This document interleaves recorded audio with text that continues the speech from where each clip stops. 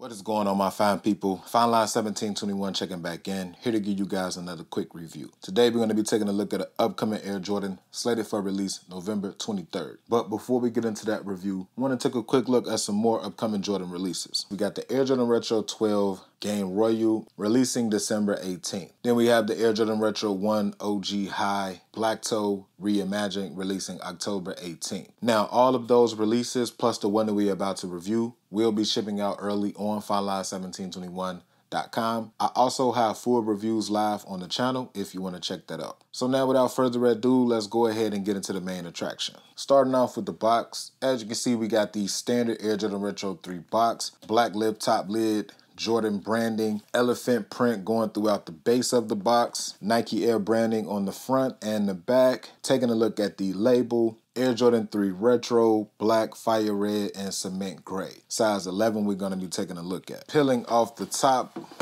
you're then greeted with the paper Air Jordan 3 construction little pamphlet. Then we have the waxy elephant print paper. Peel that back.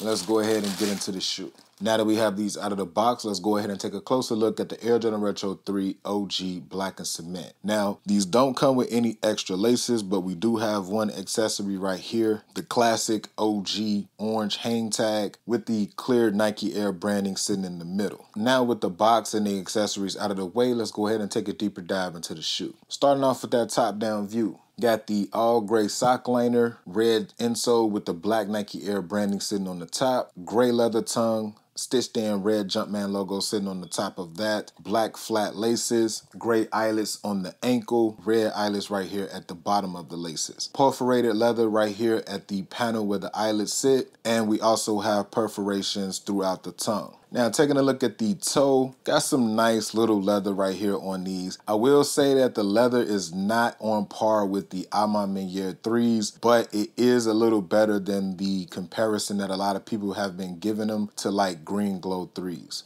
Going around to the lateral side of the shoe, nice smooth leather right here going from the mid panel to the toe. The elephant print is kind of like a light gray. It's not as soft and hairy as kind of like the OG Reimagined. It is just a little bit better than the standard Air Jordan Retro 3s that cost about $200. Going around to the heel of the shoe, got the perforated leather around the ankle. Got some nice little tumbled leather right here in this section as well. The elephant print that we have on the heel matches what it is on the toe, so it doesn't seem like you're gonna have a lot of imperfections or quality control issues. Taking a look at the midsole, standard Air Jordan Retro 3 midsole. Got the black paint job sitting on top of the white. Going around to the bottom of the shoe, all gray outsole, red traction on the toe, and the red Nike Air branding sitting in the middle. Going around to the heel of the shoe, got your big, bold, white Nike Air branding sitting on the back. Nothing behind the heel tab. Going around to the medial side of the shoe, tumble leather is going throughout each little panel. Nice little wrinkles going throughout. Taking that last quick 360.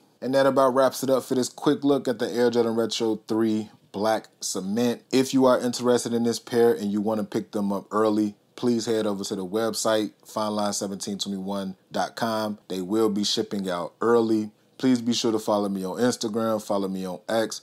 Both handles are the same, FineLine1721. And until the next video, you guys already know what to do. Be smooth, enjoy life, bless up.